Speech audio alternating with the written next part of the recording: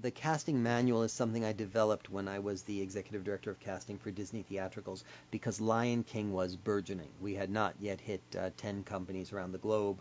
Broadway was running strong. We were at, I think, 4 or 5 companies when I was there, with 2 or 3 more in development at that time.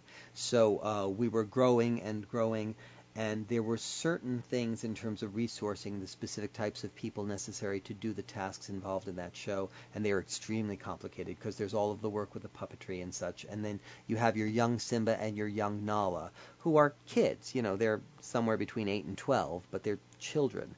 And you have in each company 2 of them, and they are African lion cubs, right? And in each company you have 2 of them, and you have their understudies or their alternates. So you have 4 of them. And then you're going to 10 companies where you have 40 of them. And then the show's been running 10 years, and some of them are now playing fathers on television. So you now have something where you need an ongoing plethora of these incredibly talented kids with great personalities to carry the first act of that show. It's an extraordinary demand. So, and around the world, we had companies at the time in London, one developing in Australia, the company in Hamburg, and in Netherlands as well. So all over the world, we were trying to resource these kids who could play these African lion cubs and carry the first act of the show. So some sort of resourcing format had to be developed, some sort of way of doing things that could be duplicated country to country and adapted, of course, because each country is working from different talent pools and different standards of the industry and different training and such, and especially in terms of casting kids, different labor laws, that sort of thing.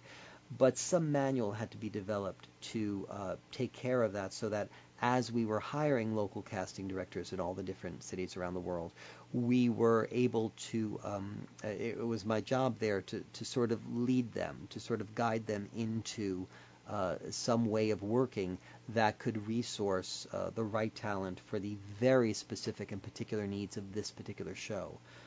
And that took some doing. So I developed a casting manual that was a way of working that could be adapted, but basically was the way of working that would take care of that resourcing and training, since in many cases kids who had done shows of the scale weren't, certainly who had done them at the age of 8 or 10, were not, it wasn't a plethora of talent to choose from. So therefore we had to identify the kids and bring them through some sort of training process to see what their potential was. And that was a part of that manual as well. It was fun to work on. I've always managed to deliver on those kinds of projects where there's something where we're going into a new community or a new area. I've done theater worldwide. I've cast on 5 of the 7 continents. I have no hope of casting anything in Antarctica, but I'm thinking South America one of these days. I've done some work with shows there, but I've never actually cast there.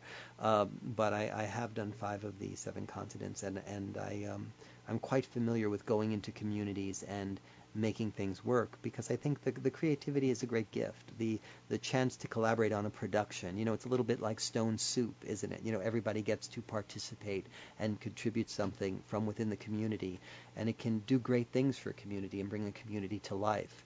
And every time I've done it, with every show I've done it on, I find there's some great gift that's left behind by the production having happened there. So I'm a great believer that you use local talent wherever you are. If you're in Australia, you hire as many Australians as you can. If you're in Canada, the same thing. If you're in London, the same thing. I'm not a big fan of moving people all over the place, because I believe that every community in the world has its inherently talented people who can be worked with. And my track record is such that I've always been able to go in there and resource them and find them.